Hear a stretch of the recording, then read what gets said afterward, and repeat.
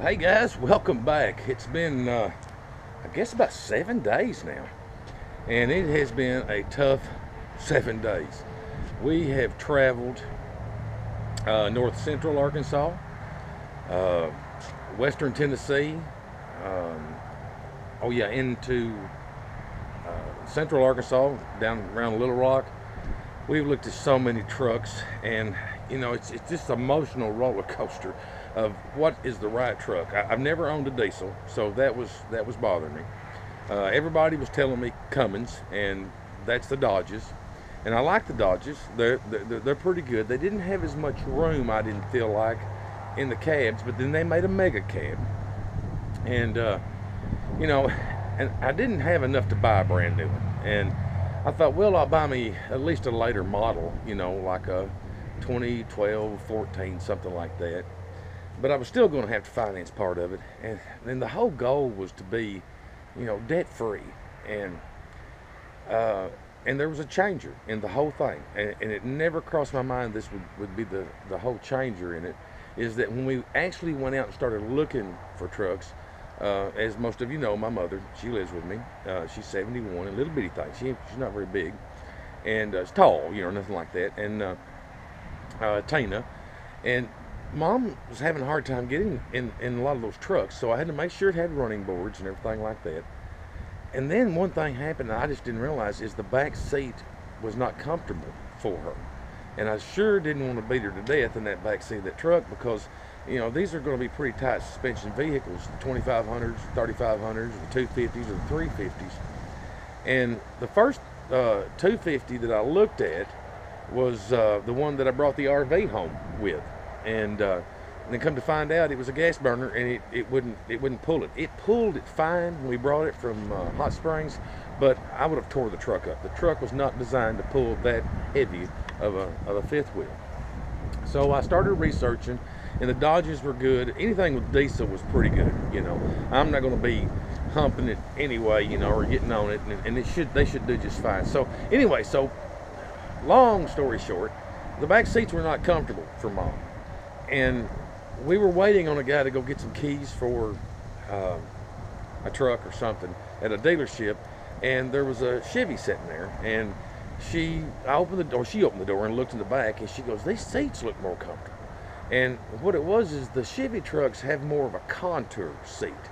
The Dodges, it seemed like that the back seats were standing almost straight up, like you were just uncomfortable. You weren't reclined any at all in the seats. So she really liked that. So then I started saying, okay. So we came back from Memphis. We were really discouraged. So I found a gentleman on Craigslist. Of course, I wanted to buy from an individual because I'd know more about the truck. So I found a truck. The gentleman had it. He bought it with 30,000 miles on it. And I'll just spin around and let you see it. Here it is. Okay. It's a 2002. But the good thing is, it's paid for. No payments. It's paid for.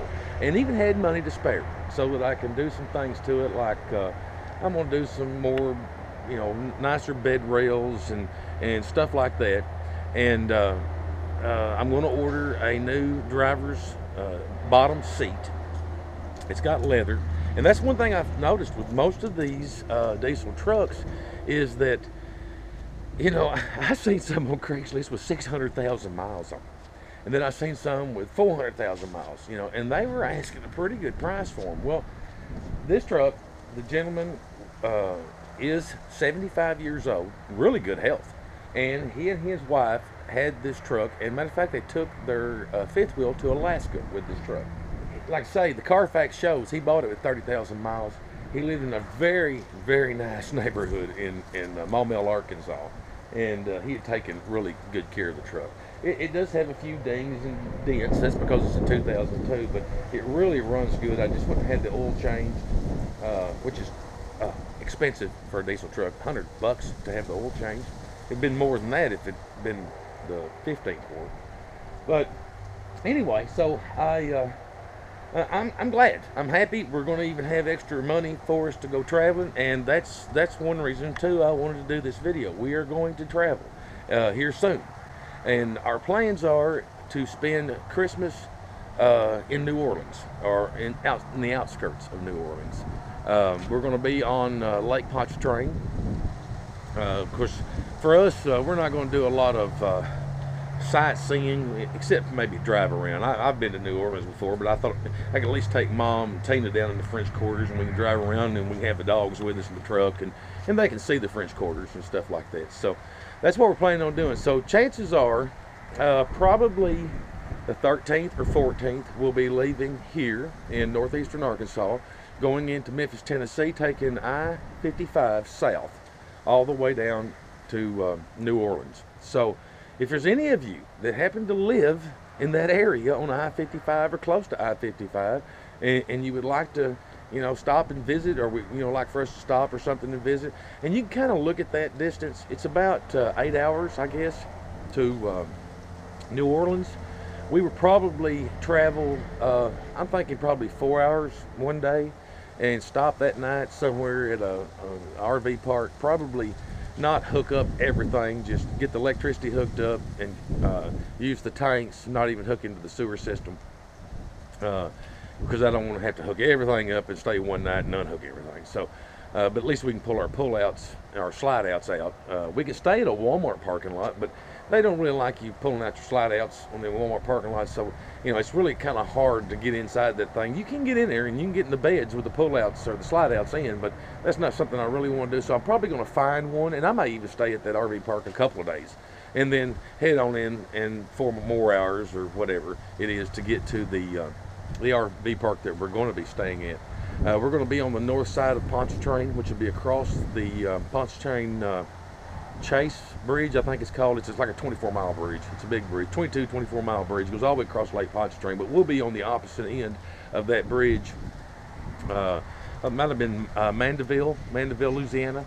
They have a state park there that's, and I think we're going to spend Christmas there, and probably a few days after Christmas, maybe not that Christmas weekend, because we don't want to hit all that traffic, but that's our plans. So anyway, we've got the truck. I've got a lot of work to do to it between now and the 13th or 14th. I'm going to get out there's a toolbox in the back. I'm going to take that out. I'm not really wanting the toolbox in there. I think it's taking up too much space. Let's see if I can't maybe get the door on this thing. At least maybe you can see something. I know the wind's tough, guys. That's why I'm trying to keep it pointed away.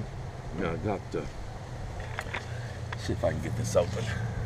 And you can at least see a little bit of it, but it's a pretty clean truck. Really good shape. Boy, this thing will run. Whew, man, I was surprised. I could not believe it, but you might be able to see in there. But see, there's the back. They have pretty nice contoured seats. That way Mom and the poodle can ride back there, and then Tina and I will be up here, and this folds up so we can put Dixon in the middle if we want to, and we may even put a little dog bed up here, then Dixon can ride. I'm trying to work on the fact that I have done probably 3 videos this week while driving, and I'm having a problem with a lot of noise and sound, and this thing's going to be even worse because it's diesel. And my little cheap GoPros, they're the lowest part of the line that you can get, but I bought 2 of them brand new at a really good price.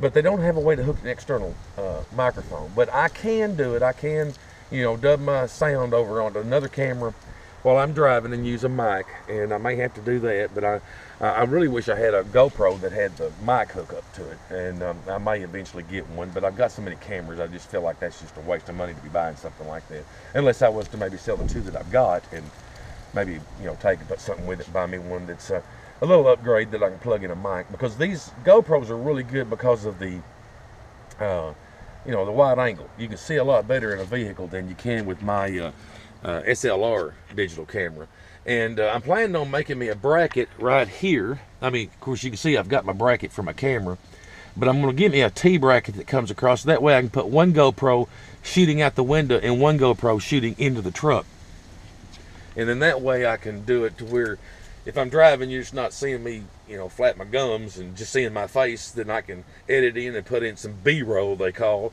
of the surroundings around me at the same time I'm talking, so you can kind of see what I'm seeing at the same time. But anyway, I am going to go edit this and download it, and I appreciate you guys so much.